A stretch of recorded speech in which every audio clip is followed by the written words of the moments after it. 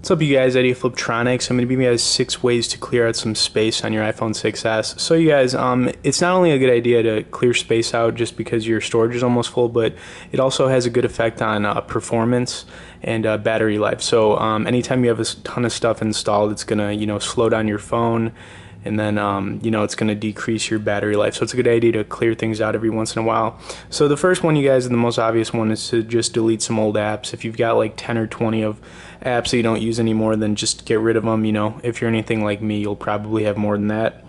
Another thing you guys could do is delete some old photos. Getting rid of photos does help. So especially as long as you have photos backed up on your Mac or PC, or if you have a Dropbox account or a Google Drive account, then you're pretty much good. You can get rid of what you have.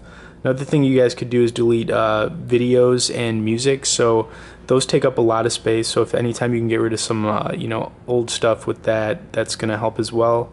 Another way you guys can get some more space is to clean out your browser's history, cache, and cookies. It'll also get rid of some other download data. So pretty much all you got to do is go into your settings, and then you're going to want to click on the Safari app, which is right here, and then you could just scroll down here where it says clear history and website data.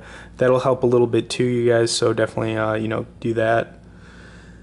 Another thing you guys could do is delete the Facebook app. The Facebook app is a huge drainer of battery life. Just getting rid of that will save up to like 17% of your battery life daily. It'll clear out some space for you. I know everyone's using it, but it's definitely something to consider.